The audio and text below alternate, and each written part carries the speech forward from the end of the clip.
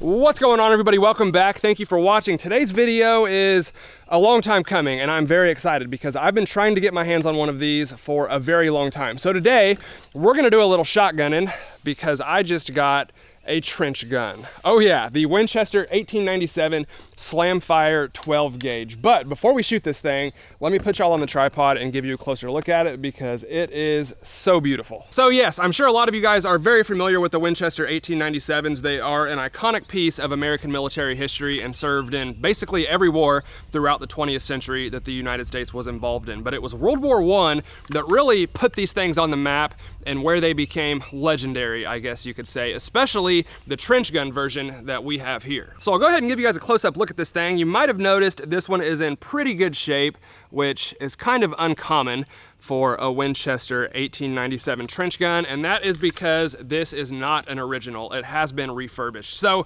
you can get the originals. They're either very expensive or, you know, so old and beat up that they're almost unusable, and I wanted one that we could actually shoot and have fun with and not have to worry about it blowing up. So I did a little research and found a company called Bull Creek Arms that actually takes old Winchester 1897s and refurbishes them. So yes, I did have to pay full price for this. A couple fun facts. I'm sure you've all heard the stories of American soldiers shooting incoming hand grenades out of the air. Well, apparently the trench gun was the shotgun most known for that, which is some pretty high stakes trap shooting. If you miss, well, don't miss. They also earned the nickname the Trench Sweeper because of their slamfire capability and close range effectiveness, and were so feared by the German government that at one point they actually tried to protest and have these things outlawed in combat, claiming they were inhumane, which is actually kind of hilarious if you think about it. That's pretty much it. This is probably the coolest shotgun ever made in my opinion. I know a lot of you guys may disagree with me on that, but I've wanted one of these things for such a long time, and I'm just really excited to finally have one. And believe it or not,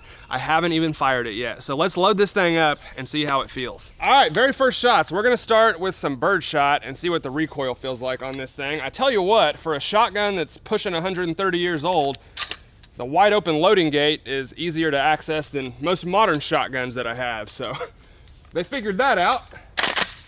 Let's see how she feels. Probably should have strapped him down.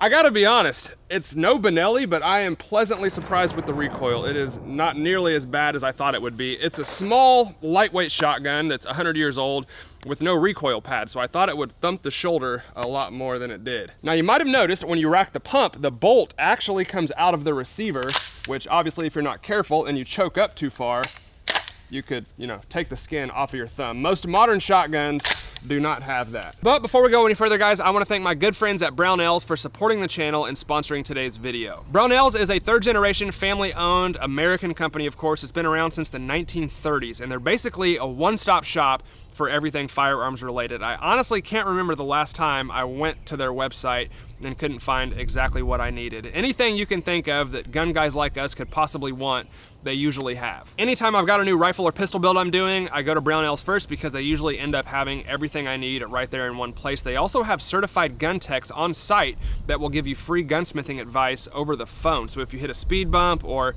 you know you need walk through something, they can help you with that completely free of charge, which is pretty cool. They've got a huge inventory, they're Pro 2A, and a guaranteed forever return policy, which is about all you could ask for. So again, thank you to Brownells, and remember guys, always support the sponsors when you can. They do a lot, especially for gun channels like us, and I really appreciate the support. All right, well, let's go ahead and get this part out of the way because I'm sure you all want to see it. So like I said, this is a slamfire shotgun, which basically means there's no disconnector that stops the hammer from falling when you rack the pump. So if you keep the trigger held down, you can just rack the pump over and over and it will empty the entire magazine tube. I've never shot one of these, but I'm really curious to see what all the fuss is about. So I've got 4 rounds in the magazine tube. I think it holds 5 or 6, but we'll start with 4 and see what this slam fire is all about. All right, so I've got the trigger held down. That is weird. Very weird.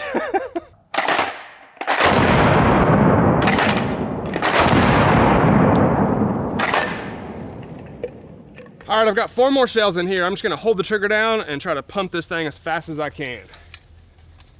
See what it can do. That is awesome. Woo!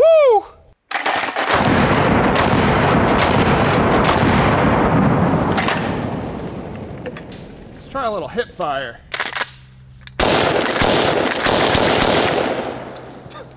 Well, I've heard people say that they are no faster with slam fire than they are with a regular pump shotgun, and that might be true if you train a lot with pump action shotguns, but I can say with almost 100% certainty, I am way faster with this than any other shotgun I have. It is fast.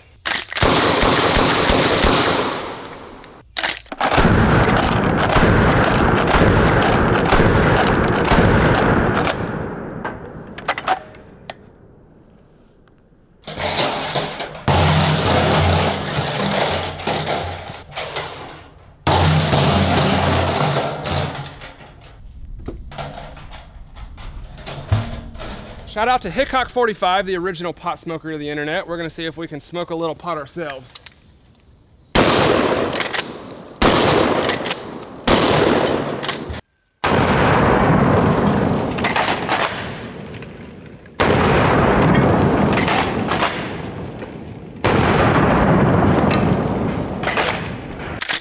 Try that metal trash can there. I got one more. Well, I definitely just found my new favorite shotgun. I've heard people say that slam fire is overrated and not as fun as people make it out to be, and that is 100% BS. I don't know how practical it is, but it's definitely not overrated. This thing is a blast. Let's see if we can hit some flying targets with it. Not exactly your typical bird hunting gun, but we'll try.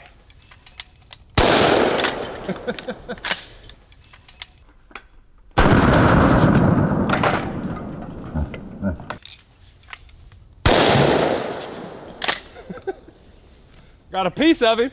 I haven't done some shotgunning in a while. This is actually kind of fun. It just don't get no better. I absolutely love it.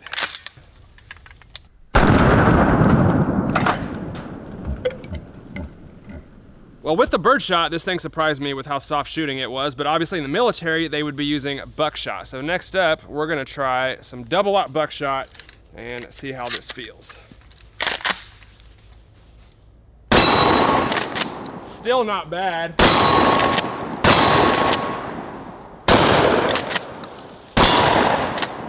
So obviously a little more recoil, but still not bad at all for how old this thing is, and you know, no recoil pad. I think it's a 6 o'clock hold because I put the sight right on his nose and I only got 2 pellets on his forehead. Let's try one more.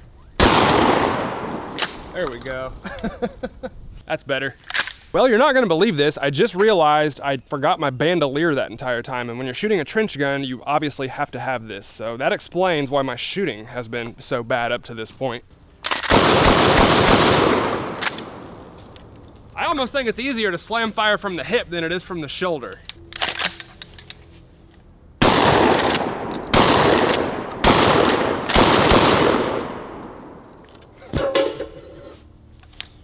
Well, before we end this video, I want to smoke a little more pot because that stuff we smoked earlier was kind of weak.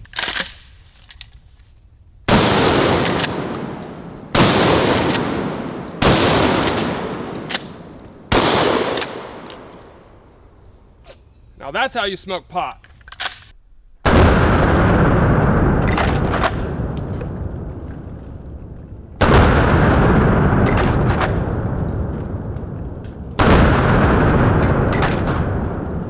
Well, everybody, that's gonna do it for me today. Thank you all for watching. I hope you enjoyed our first video on the Winchester 1897 trench gun. I have to say, I am pleasantly surprised with this thing. I've wanted one of these forever, and I just expected it to be, you know, old and feel like a 120-year-old shotgun, but it's actually very smooth. It shoots really well. It's a dream to load, which a lot of modern shotguns haven't even figured that out yet. So I'm definitely impressed, and in my opinion, this is probably the coolest shotgun ever made, and just the history and nostalgia tied to it is obviously a big reason why I've wanted one of these things for so long. So I'm happy to finally have one, and we'll definitely do some more videos on this thing in the near future. So hope y'all enjoyed the video. If you did, please let me know down in the comments below. As always, hit that like button for me, guys. I'd really appreciate it. Thank you all for watching, and I'll see you next time.